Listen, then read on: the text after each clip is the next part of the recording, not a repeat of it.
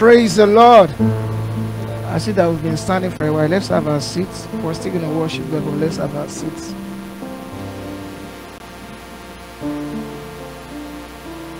How many of us were at the conference? You were at the conference. Raise your hand now. Don't be too spiritual. You were at the conference. The first day, the last day, the first day, or the every of the days. Raise your hand. Can we give the Lord a clap offering? You know, the enemy tried everything possible so that we'll not have that conference. But we had it. We give God all the praise. Unfortunately, even Christians, I don't know why they have so much issues with City of David or the things that we do.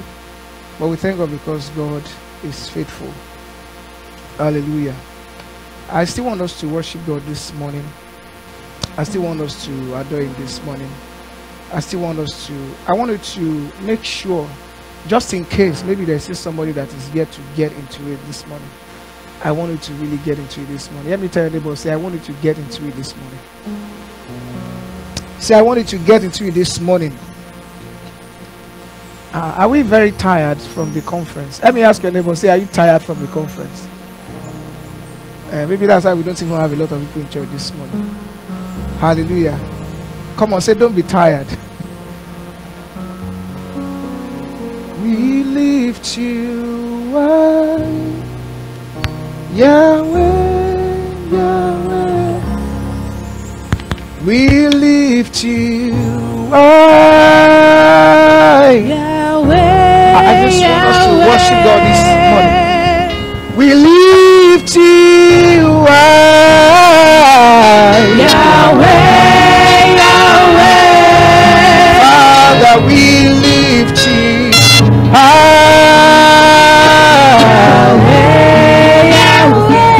because you are the only God.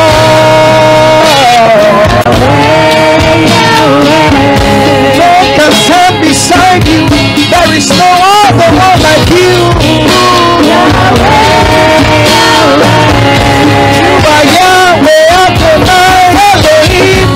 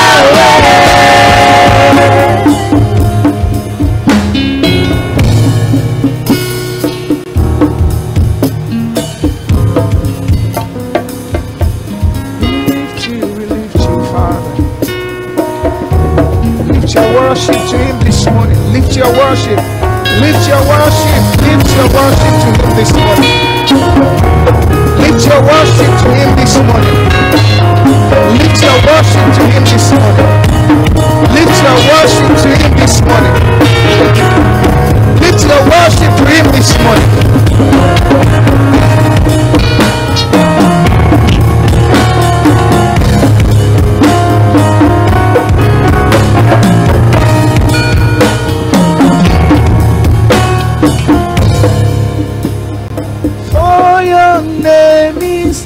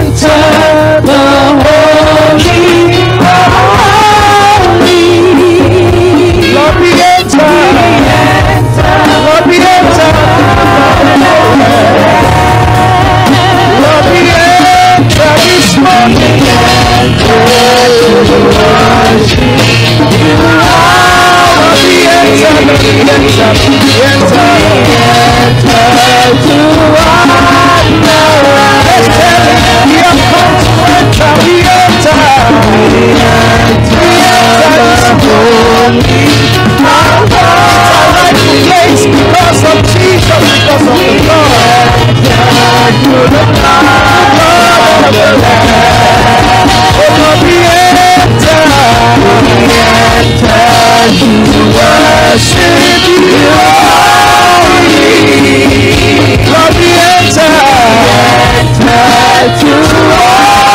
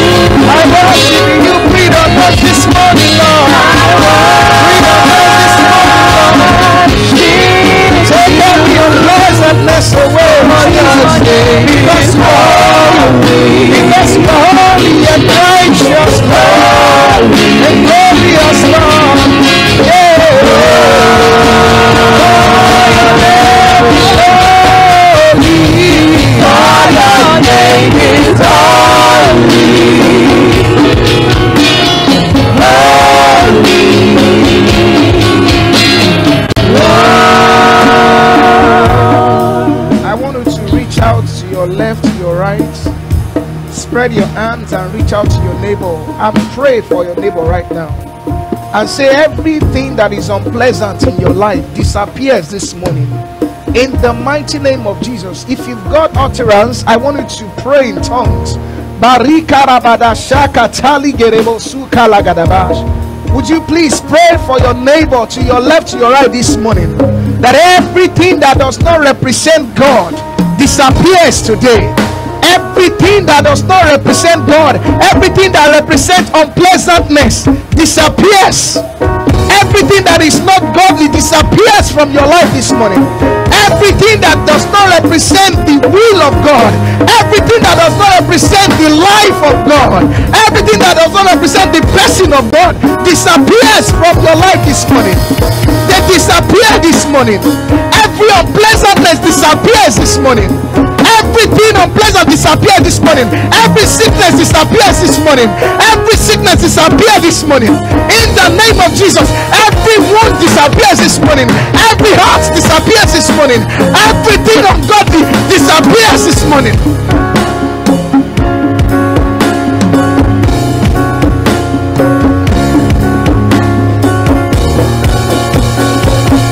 We've come to draw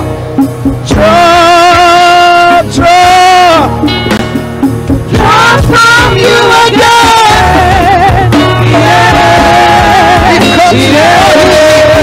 We've come to draw lifting upon you. We've come for success from you. We've come to draw that life through Jesus. To draw from you again.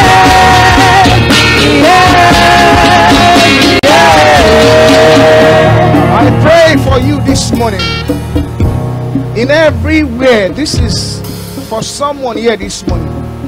In every situation that looks as if you are in a fix, I decree a release right now. In the name that is above every other name. In the name of Jesus, I decree release upon you this morning. In everywhere that it looks as if you are in a fix.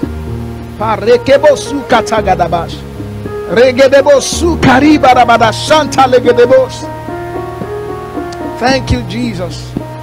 Lord, I pray that you please break every word here this morning into pieces and let it fit into every heart here. In the name of Jesus. And those that are watching online and those that will even see this broadcast after now, Lord, let the same power, the same anointing that is available here, let it reach out to them in the mighty name of Jesus. Thank you, Father, for answer prayers. In Jesus' mighty name we have prayed. In Jesus' mighty name we have prayed. Praise the Lord. Praise the Lord. Let me tell your neighbor, say, the life I now live, I live by faith in the Son of God. The life I now live, to another neighbor, I live by faith in Jesus Christ. John chapter 10 verse 10 is a scripture that we should all know now, just like we know Psalm 23 from the very first verse to the very end. We've just ended the conference, the festival of the light, and we talk more specifically about Jesus, the restorer of life. Hallelujah. The thief cometh not but for to steal and to kill and to destroy. This was Jesus speaking here. I am come. You see, it is always in the present continuous tense. And I pray that God will come for you this morning in the mighty name of Jesus. I am come that they might have life, and that they might have it more abundantly. More abundantly. John chapter 11 verse 25 to 26. John 11 25 to 26. John 11 25 to 26. The Bible says, Jesus said to her, I am the resurrection and the life. He who believes in me, though he may die, he shall live. Verse 26 says, and whoever lives and believes in me shall never die. In fact, Jesus asked a question. He said, do you believe this? Jesus Christ asked a question after that. He said, do you believe this? So let me ask your neighbor, say, do you believe this? You know, we have been taught a lot of things in the scriptures that are unfortunately wrong. Like I've always said here in this church, I celebrate every man of God, all the big men of God, but I will take the word of God over and over above them. But that does not reduce or remove my respect from them. Praise the Lord. Praise the Lord. We are all, or at one time or the other, we've attended school. And for those that are still attending school, sometimes you challenge your teacher in class that no, you are wrong. How many persons had been in that situation before? Or you were in a class and somebody challenged the lecturer or the teacher. How many people? I was thinking there are no geniuses in this class, in this church. Hallelujah. But we are geniuses. Hallelujah. Praise the Lord. So sometimes your teacher, because your teacher is also looking at a material, so sometimes he or she can make mistakes while looking at those materials. So it's not as if those men of God are totally wrong. That is the level of the knowledge that they have. But I won't say, because I respect, permit me to use the word for you now, apostle smart. I will not say because apostle smart as an apostle has said something wrong, and I will continue to live my life by that. I will not disrespect him, but I will go back to the scripture and check and be sure of what is right. Praise the Lord. Praise the Lord. So the life that you have now is the life of who? Is the life of who? Now that life is a person. That life is what? Is a person. So, and if you have that life on the inside of you, there are so many other things that are supposed to be at your fingertips. You are not supposed to hustle for them. You are not supposed to kill yourself over those things. Hallelujah. For example, you are not expected to be in a position of sickness if you are a Christian. Praise the Lord. You are not supposed to be what? Because you have the life of Christ. Can Jesus be sick? No, let's answer now. Can Jesus be sick? No, you can be weak. When you have stressed yourself, you can have a headache. You can have, for some people that came from where I came from, God's own country, you can have malaria. Praise the Lord. You know, I argued with one of my professors in Cyprus in those days. I said, no. Malaria, I said, you look at your mosquito. They are so big. They are bigger than the ones that we have in Africa. But he argued with me. He said, no, you can't get malaria. If you're having malaria, it's the one that is left in your blood from where you were coming from. Praise the Lord. So I pray for you. If you still have malaria in your system, God will wash it away. But don't go back to that place so that you don't get it again. Praise the Lord. Somebody is protesting. Okay, you can go back. Praise the Lord. Hallelujah. So sometimes because of where we are coming from, all the wrongs that we have been taught. James chapter 5. James chapter 5. James chapter 5 verse 14. James 5:14 to 16. Is anyone among you sick? So what does that statement mean? It means no one is expected to be sick. That's what it means. That's why James was asking this question. Just in case there is anyone that is sick. Don't get this wrong. There's no time to do all the analysis. We're talking about being in a position, in a state of sickness. That's what we're talking about this morning. Is anyone among you sick? Obviously, for somebody to come up to the point that, oh, I'm sick, that means the person has tried everything and nothing seems to be working. Let him call for the elders of the church and let them pray over him, anointing him with oil in the name of the Lord. So what that is simply saying is that if you are sick, that means something probably has happened to you. You lost your faith, or you were weak, or you could not apply your faith, and then you are sick. So what would the elders do at this point? They are there to help your faith. They are there to intercede for you. Because Jesus Christ already said in Matthew chapter 16, I think verse 19, Matthew 16:19. He said, can you hear me put it up? Matthew 16:19. That's where he was saying that, and I will give you the keys of the kingdom of heaven. And I will give you. That's why some people that were in church on Friday, I shared something briefly with them.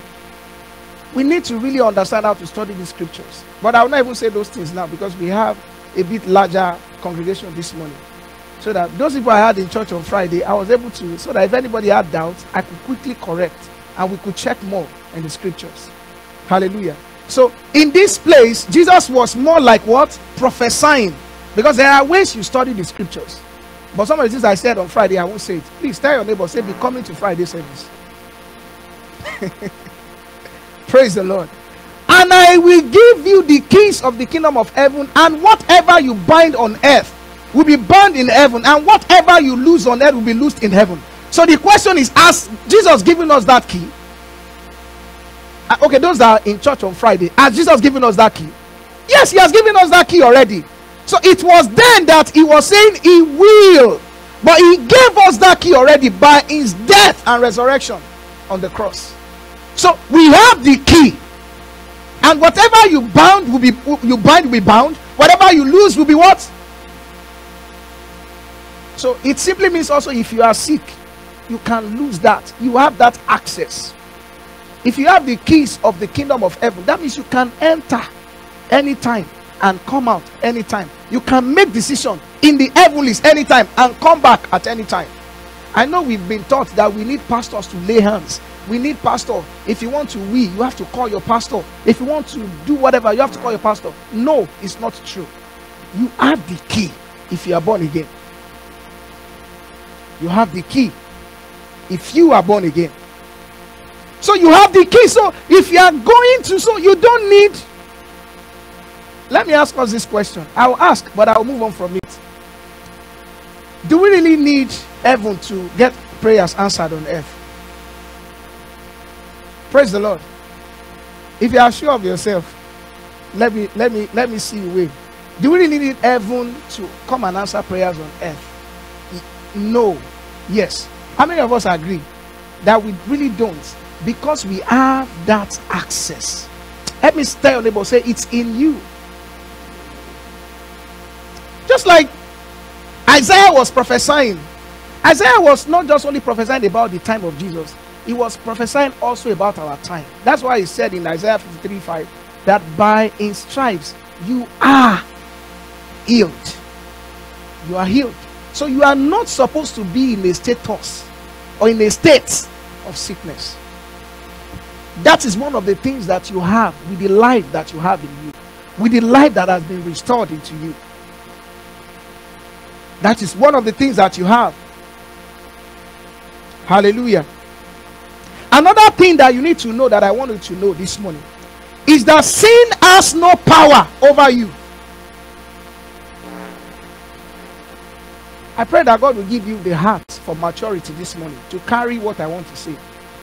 And even if you sin, that sin will not take you to hellfire. You will suffer the consequences of your own sin. Praise the Lord. Because there is nothing you are going to do that can be worth the blood of Jesus on the cross. There is nothing you are going to do. There is nothing. It took your place. It became a curse for you. So if Jesus will now say, because you lied yesterday, you are going to hell, then it will mean that the death of Jesus on the cross is worthless. Because it will still mean that you are still working for your own salvation.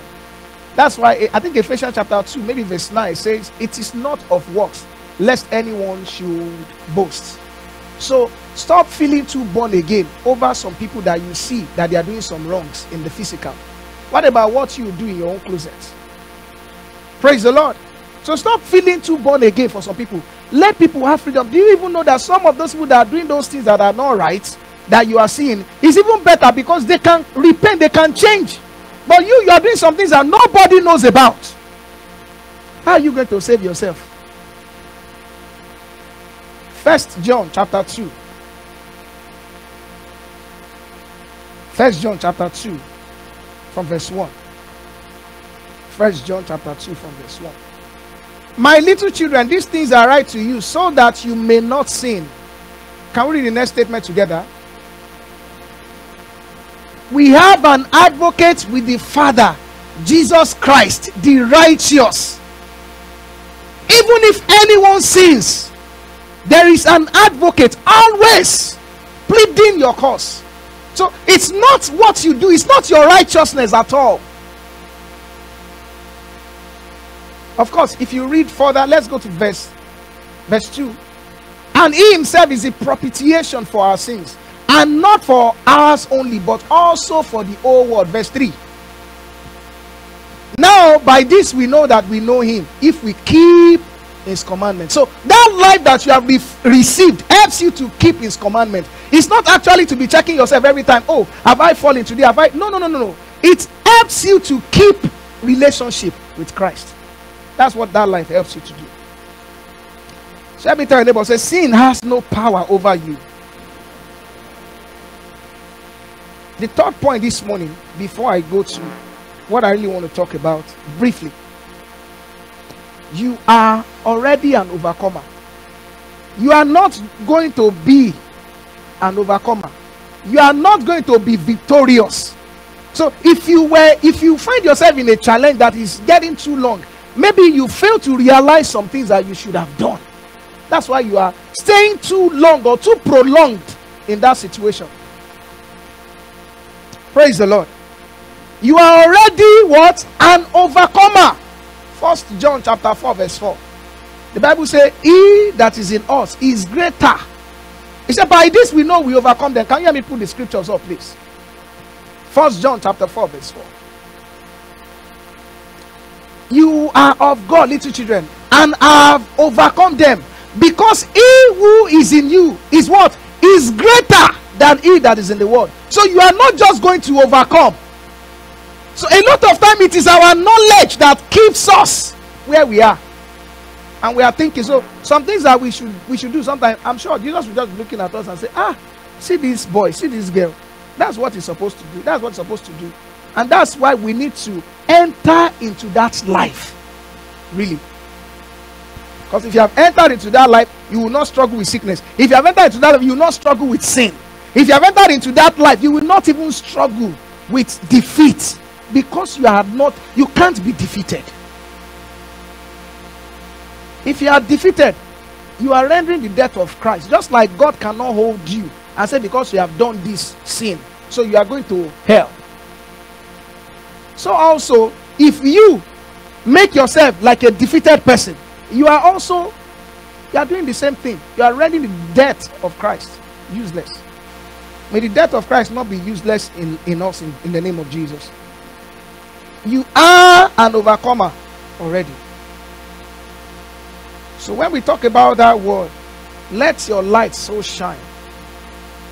You must have graduated at least from these three things. You must know that first, because somebody that is sick, how will that person minister healing to another person? Somebody that is living in sin, How will that person tell another person not to do same? Somebody that is always complaining, how will that person encourage another person? Praise the Lord. Are we getting something this morning? Hallelujah. So Matthew chapter 5 verse 16 says, let your light so shine that people may see and glorify your heavenly Father. So that light shining, I want us to understand this morning. If this is the only part of the message you get, it's very important. That light shining is not when you provide, when somebody needs something and you give that person that thing. It's not that light shining, because you know what? Unbelievers, are they not doing so? They are doing so. Unbelievers are doing so. So from today, I want to encourage you. Anytime you read Matthew 5:16, learn to add to it Acts chapter 10 verse 38. Let's look at Acts chapter 10 verse 38. Let's look at what it means for your light to be shine, for you to be really good as a Christian. Because you're being good as a Christian, the good of unbelievers is most times actually better than our own good. Of course, we need to change about that, but that's not the real good. This is what it means to be good. This is what it means to shine the light. How God anointed Jesus of Nazareth with the Holy Spirit and with power, who went about doing what? Doing what? So, was there any time you saw Jesus gave somebody money? No. I want us to answer this question this morning. Was there any time? I'm not saying you should stop giving people money, because that is the standard of unbelievers. Of course, we should live above that. We should even do more than that. But the good of Jesus is what? Doing the things that ordinary men cannot do. That's the good of Jesus. So if you give somebody clothes, well done, congratulations. Unbeliever can do that as well. So if that is your own definition of letting your light shine, you are not different from unbeliever. So actually, no light is shining yet. No light is shining yet. And healing all who were oppressed by the devil. So your doing good is being able to do what ordinary, that is what Jesus Christ was talking about. That's what he was talking about. Because if somebody called him a good master, he said, no, don't call me good. Nobody is actually good under the earth except the heavenly Father alone. So your being good is the ability to do the things that ordinary men cannot do. That is what distinguishes you from other people, that you have received the life of God. So I started by explaining those things I explained first, because these are some basic things that we struggle with. That's why I explained those things first, so that we know that we are not even supposed to be at that level at all as Christians. Of course, by the grace of God. So your being good, your shining the light, is being able, I'm repeating that statement again, being able to do what ordinary men cannot do. Being able to do what ordinary women cannot do. Being able to do what ordinary girls cannot do. Being able to do what ordinary boys cannot do. So the time I will know that I've shined the light. So with this understanding, if I ask you now, this is the last Sunday in the month of October. So have you shined the light? Or have you, shine is shown. Have you shine or shown? Which shown? Hallelujah. Don't worry, I'm an African man. Thank you. I see your time. Thank you so much. Have you this year, from the beginning of the year to this point in time? Let me ask your neighbor. I allow you to talk within 1 or 2 minutes. Tell the person now, you now know what it means to shine the light. How much have you done it? Please talk. Ask your neighbor. Please ask your neighbor. How many people have you healed? How many oppressed have you drawn out of the oppression? How many victory have you received for someone else? We cannot talk. Because indeed it looks as if Our understanding of doing good has been crushed. Tell your neighbor, say that's good that you were doing before, don't stop it. Still give people money, still encourage people, still let somebody know that there's a job vacancy somewhere, still let somebody know that there is one house that is vacant. But unbelievers are already doing these things.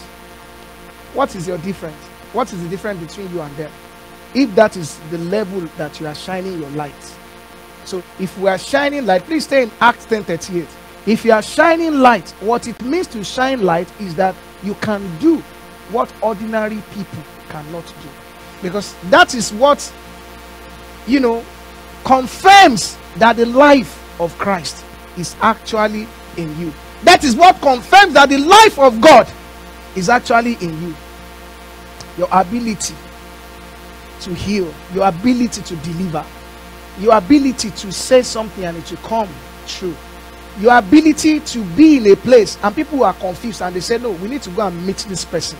Your ability to be in a place and say, this problem we are having, let's go and meet this person, it will be sorted out. Your ability to declare something and it will happen. Your ability to arrive in a place and they say, oh, she has come, he has arrived. That is what it means to shine the light. That is what it means to shine the light. Your ability to see somebody that is sick and say, no, oh, I know you are going to go to the hospital and pray for the person, believing that even if before the person gets to the hospital, the healing has already happened. Hallelujah. Hallelujah. Hallelujah. It's like you don't like my face again. Praise the Lord. Of course, continue to do good, help people, all those things. But I'm just telling you that the shining of light that Jesus was referring to is beyond that. Because the Pharisees and the Sadducees, they were doing all those things already. They were doing those things already. In fact, unbelievers know how to do those things more. Because the more they know they give you, you'll be under them. They are controlling you. They are controlling you. They are controlling you. Some of you that like to run after unbelievers, you better run after Jesus. You better run after Jesus. At the end, that person you are running after, either black, either white, either yellow, either orange, whatever color, at the end, they are going to put you under themselves. That is the idea. I'm just trying to let you know the truth. Maybe some of you must have seen. The moment you try to shake yourself out of that, they begin to fight you. Because the idea in the first place was to put you under them so they can control you. So lastly this morning, my time is up already. Mark chapter 5. Mark chapter 5. Mark chapter 5 was a story of the madman that was possessed by legions of demons, and Jesus Christ came and healed him. I want to take it off from verse 15. Then they came to Jesus. Now let me take it from, so that we can understand in case someone is here and has not read it before. From verse 8, but I'll be very fast. For he said to him, come out of the man, unclean spirit. Then he asked him, what is your name? And he answered, saying, my name is Legion. Of course, this is an example of doing good here. For we are many. Also he begged him earnestly that he would not send them out of the country. Now, verse 11, a large herd of swine was feeding there near the mountains. Verse 12, so all the demons begged him, saying, send us to the swine that we may enter them. And at once Jesus gave them permission. Then the unclean spirits went out and entered the swine. There were about 2,000. And the herd ran violently down the steep place into the sea and drowned in the sea. Verse 14. So those who fed the swine fled, and they told it in the city and in the country. And they went out to see what it was that happened. Verse 15. Then they came to Jesus and saw the one who had been demon possessed and had the legion sitting and clothed in his right mind. And they were afraid. Verse 16. And those who saw it told them how it happened to him who had been demon possessed and about the swine. 17. Then they began to plead with him to depart from their region.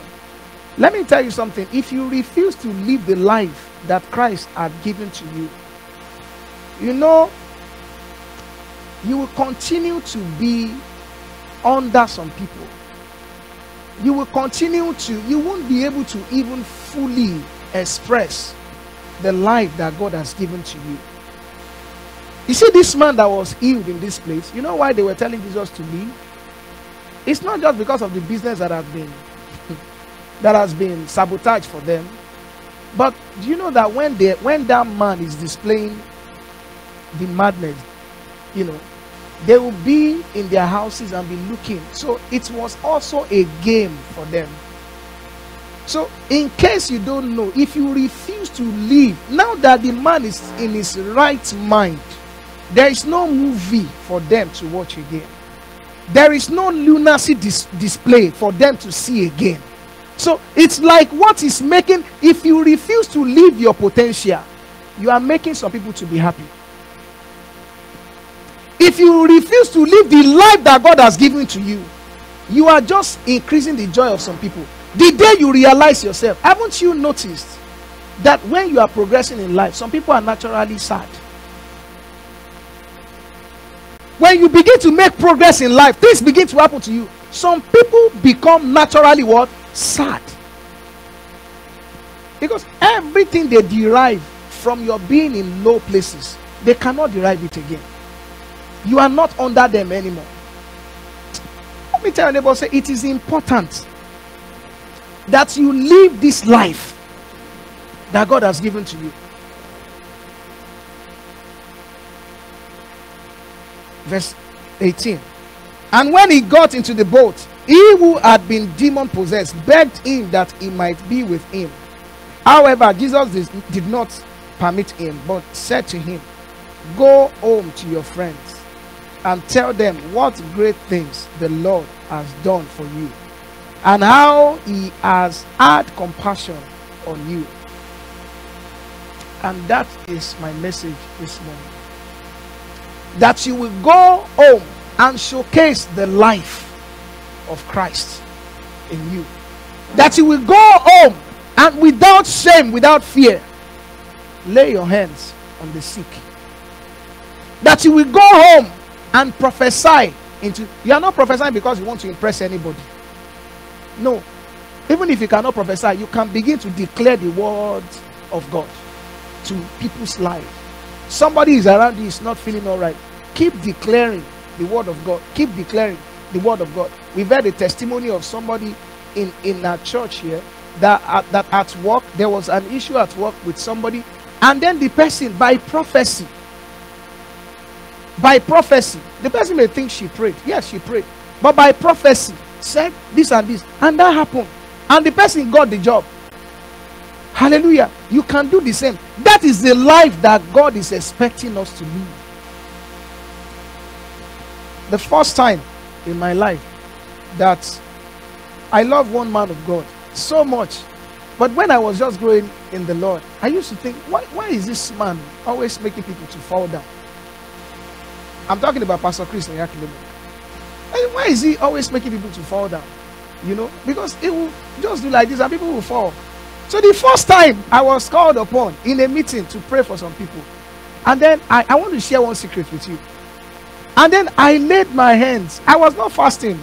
I was not even praying. They just invited me to pray because I was the prayer secretary in that place. I'm talking about, I think 2001, this 2001 and 2002 is this thing that I'm talking about. And I laid my hands on the first person, and woo, the person went on the floor. I was like, Mike.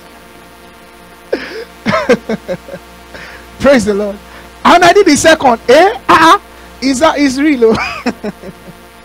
From that day, honestly, I started appreciating Pastor Chris even more, because I now realized I entered into the realm that he was operating at that time for me. Praise the Lord. Praise the Lord.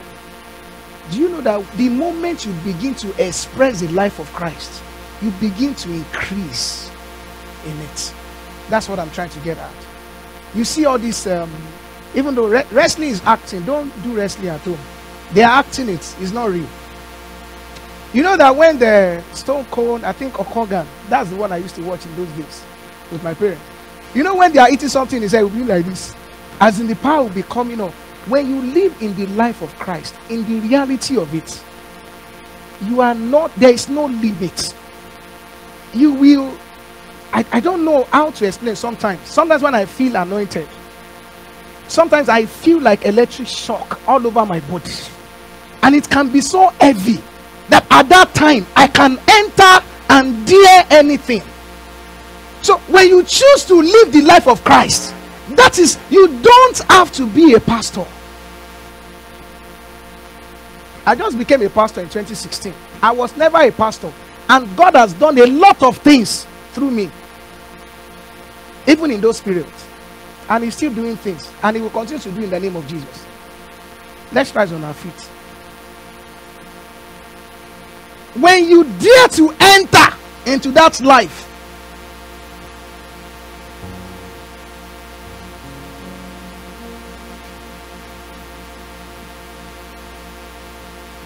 Lord, I offer my life to you. Everything I've been through, use it for your glory. Lord, I offer my life to you, lifting my praise to you as a living sacrifice.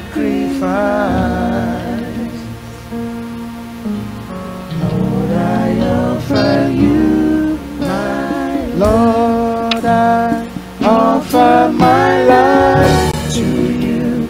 Everything I've been through, use it for your glory. Lord, I offer my days to you, lifting my praise to you as a living sacrifice. So prayer point this morning. If you don't realize your own self, I tell you the truth, there's no way you can reach out. I want you to pray to God and say, Lord, help me to realize myself. Go ahead and pray for yourself this morning. Pray that God will help you to realize yourself. Pray that God will help you to realize your own self. Because if you still feel sick, it will be difficult for you to pray for a sick person. So pray that God will help you to realize yourself. If you still feel poor, it will be difficult for you to pray for somebody that is poor. So pray that God will help you to realize your own self. Pray that God will help you to realize yourself this morning. It does not matter what level you are, high school, university, at your place of work, you can stand in for God, because that is the life He has given to you. Secondly, this morning, there are souls dying in Sydney, in Cape Breton, and we are probably around 60 people here this morning, or maybe more, I don't know. There are so many people in Cape Breton dying. They are waiting for your touch. They are waiting for your word of encouragement. They are waiting for your prophecy. They are waiting for you to minister to them. They are waiting for you to prophesy into their lives. They are waiting for you to pray for them to get healed. Why not pray that God will give you the boldness and the courage this morning?